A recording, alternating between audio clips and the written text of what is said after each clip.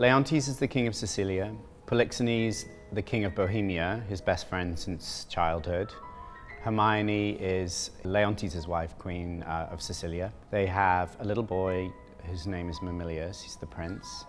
Further on in the story, they have a child, Perdita, who becomes this long-lost princess. Perdita is in love with Polixenes' son, Florizel, who is the prince of Bohemia. And then there is Paulina, who is the sort of, she's kind of the overseer of the production. She's maidservant to Queen Hermione of Sicilia, but she's the one that sort of orchestrates. She's kind of the puppet master in a way of the entire story.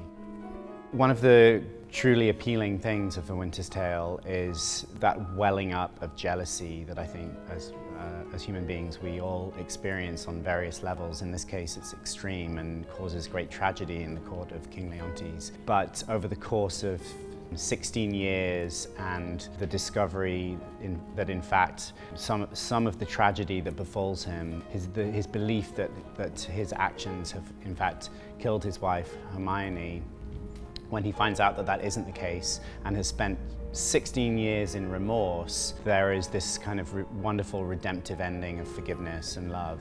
So it's very much kind of it's a huge voyage through, you know, the human condition. So it's very much a story of sort of the darkness and light and how those two worlds really kind of come together in these characters' lives.